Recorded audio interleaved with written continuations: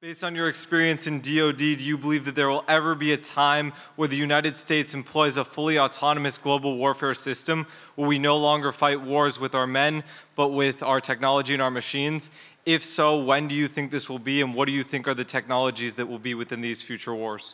I don't think it'll ever be fully autonomous because the gains aren't there and the negatives are. It's one of those things where going from, let's say, 1 million people doing some task to 100,000 people through automation, that's a huge gain in cost. You can often do much a better job. Going from 100,000 to, let's say, 1,000 people, maybe there's even gains there. If you look at the United Kingdom, a smaller country than ours, they're looking at reducing the size of their Navy over the next 10 years by 30%. And that's still significant for them.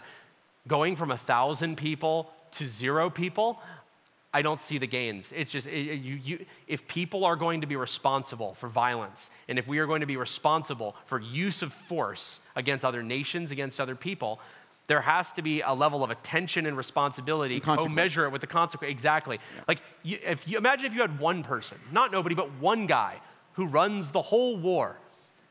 You can't actually hold him accountable for anything. Because you can say, oh my God, this thing happened that's absolutely unthinkable. And he's going to say, well, of course, I had to do 1,000 actions over the course of an hour. I had to take out 1 million targets. Of course, I couldn't actually ever possibly dedicate any meaningful amount of attention to anything. And that is what we need to avoid. We need to avoid outsourcing responsibility for violence to machines, to robotics. If we are going to kill people, we need to kill people.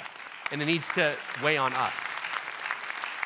I never thought I'd be clapping for we need to kill people. Hi, my name's Palmer Luckey, and I build killer robots.